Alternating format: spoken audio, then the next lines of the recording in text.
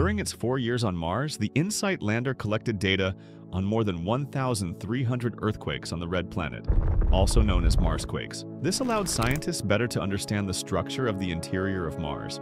Analyzing the InSight data, scientists discovered that some earthquake signals reach the lander more slowly than others as they pass through the Martian mantle.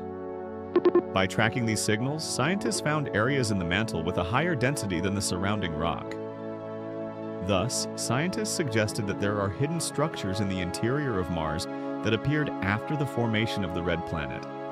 Scientists believe that at a depth of up to 1,550 kilometers from the surface of Mars, at different altitudes, dozens of mysterious structures up to 4 kilometers in diameter are hidden.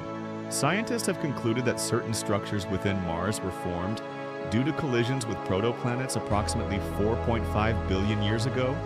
During the formation of the solar system, protoplanets are large space rocks that could have developed into full-fledged planets if they had not broken apart. As a result, scientists believe that there may be remnants of these failed planets inside Mars.